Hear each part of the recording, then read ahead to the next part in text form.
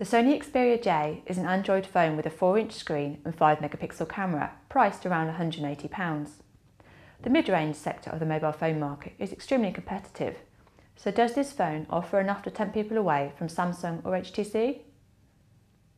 With a slim chassis, soft touch back and bold angles, the Xperia J is a refined handset. Stylistically, it feels like a natural successor to the Xperia Arc S. The 4-inch screen is excellent. The 854x480 pixel resolution, ensuring it is sharp with great colour reproduction and viewing angles. Our only complaint is that it is tricky to see in bright sunlight. On board there's 2GB internal memory, which is expandable using a micro SD card, which fits into the back next to the standard size SIM. The 1754mAh battery is removable and lasts around 2 days with moderate use.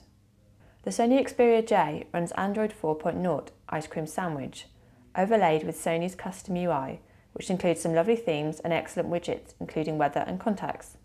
The phone is powered by a 1GHz processor, but with so many widgets, it struggles and becomes jittery. Unlike similarly priced phones with dual-core processors, like the HTC Desire C and Samsung Galaxy Ace 2.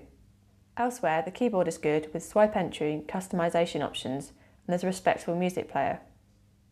On the back there's a 5-megapixel camera with autofocus and single LED flash. Photos look sharp, noise is handled okay, and macro mode is effective. However, it can be slow to focus and exposure often falters, creating photos that are either too light or too dark. VGA movies are okay, but the frame rate is stuttery. Overall, we've got mixed feelings about the Xperia J. It's well designed with a great screen, camera and battery. However, performance is a bit of a letdown at the price. We're not sure how well it will perform well into a 24-month contract. A bit of extra cash can get you the far superior Xperia U. But if your main requirement of a phone is for casual browsing and the odd tune, the Sony Xperia J is well worth considering.